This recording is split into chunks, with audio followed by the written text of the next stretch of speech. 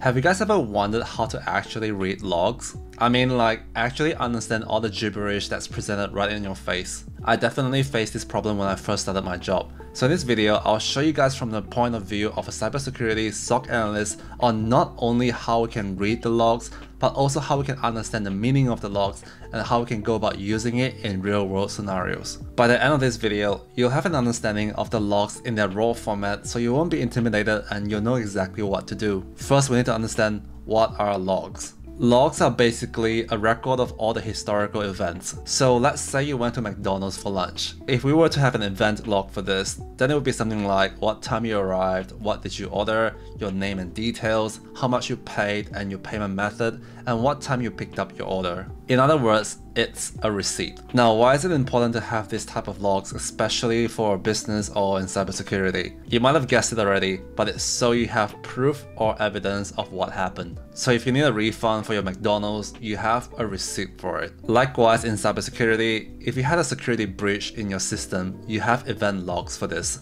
This makes the job easier for SOC analysts to investigate and trace the root cause and perform the relevant remediations. Now that we have established the meaning of logs and its importance, let's understand how we can visualize the logs. Logs usually come in different types of formats. The most common types are CSV and JSON. CSV stands for comma separated values, which literally means what it says. A single log entry has their values separated by commas, and for each entry, it's separated by a new line. JSON format is basically like a key value pair.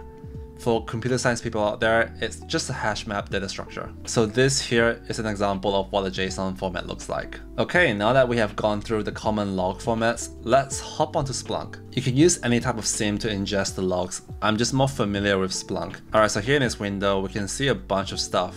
I'm not going to go into how the logs are ingested in this video. Feel free to check out this other video where I go through how to set up Splunk and ingest test data. Alright, to start off, we need to understand what we're seeing here in this particular window. We can see that we have fields time and event here. So for each event log here, we can see that it's separated by a shade of gray. And we can see the time for each event, so we can use that to narrow down a specific event if we need to. Let's open up the first log event. So up the top here, we can see that the text here is separated by commas. That's how we know that it's a CSV format. And for each individual values that were separated by the commas, we can see that they have fields assigned to it. So for this particular example here, we can see that Splunk has automatically separated this particular field as content.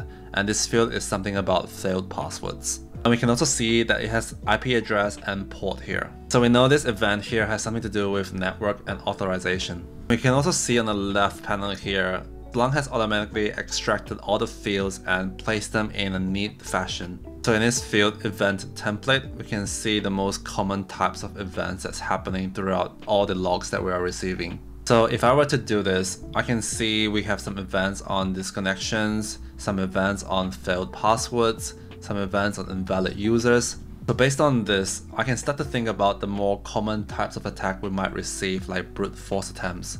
So if we think about this further, brute force attempts are usually when users would type in lots of passwords and they would get lots of failed authentications. Basically, they're trying different types of combinations to try and get into your account. Now, how do we navigate around these event logs to narrow down to specific brute force type of events? This is where we need SPL, which stands for Search Processing Language. SPL is quite similar to SQL, so if you know that, then this is going to be quite familiar for you. What I'm going to do to narrow down for failed password events is just to put in double quotes and type in failed passwords. So what this is doing is just to search for the substring failed password in all of the events. First, we need to know which fields we need. So let's scroll down a little bit and look at the interesting fields. We can see in the event template, we have some failed passwords here. Now we can use the table function and put in the relevant fields. I'm going to put underscore time, so that's the field for the time here. And then I'm going to put in content and event template. What this is doing is basically throwing away all the fields that we don't need and focusing on the ones that we do need. Alright, so let's unpack more of what we're seeing here. So if we compare the content field and the event template, we can see that the content field has more data. We have the IP address and port here, whereas in the event field, it doesn't have anything. So we can pretty much drop the event template as well.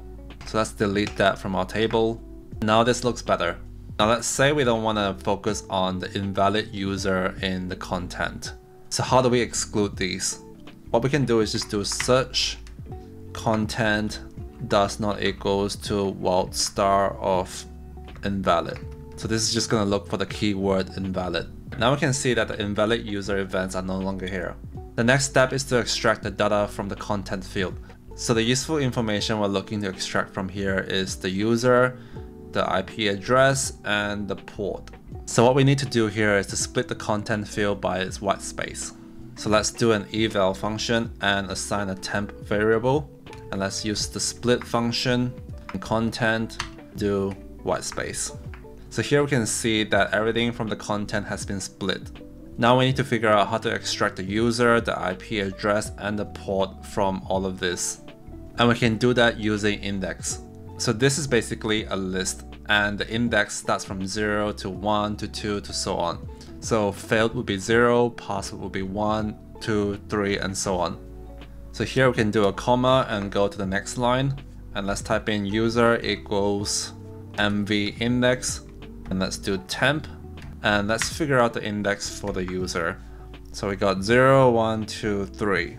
So let's put in 3 here. And let's go comma, a new line, let's put IP, mv index, and IP will be 3, 4, 5. New line, let's do the port equals mv index, temp, 5, 6, 7, and let's hit enter. So now we can see we've extracted the IP address, the port, and the user. Let's clean this up by removing the unnecessary fields. So we can do fields minus content, temp.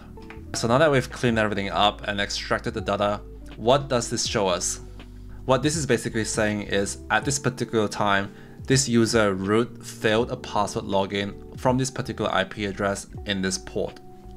And we can see this is happening a lot, so we can do an aggregation to see an overview of what's going on. So if we go back up here, we can use the stats function and we can do count by IP, port, and user. Now we can see there's still some duplication going on, so let's further refine this. I'm gonna remove the port and let's make it the top 10. Alright, these are the top 10 users which has the highest count for failed password authentications. From a brute force perspective, we can pretty much classify all these users as suspicious and require investigation. Now if I were to investigate this, I would need more details for the IP address. So what I can do is use the IP location function, which is going to bring up more details on the source of the IP address.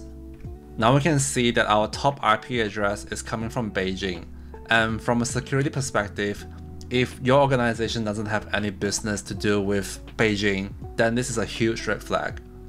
And if this domain or IP address is malicious, then all we have to do is just to block it on the firewall. Alright, so that's pretty much the basics on how to read and understand the logs so you can perform actions and investigations. Hope this video has been helpful for you guys, and leave a comment down below if you want to see more Splunk videos. Thanks for watching.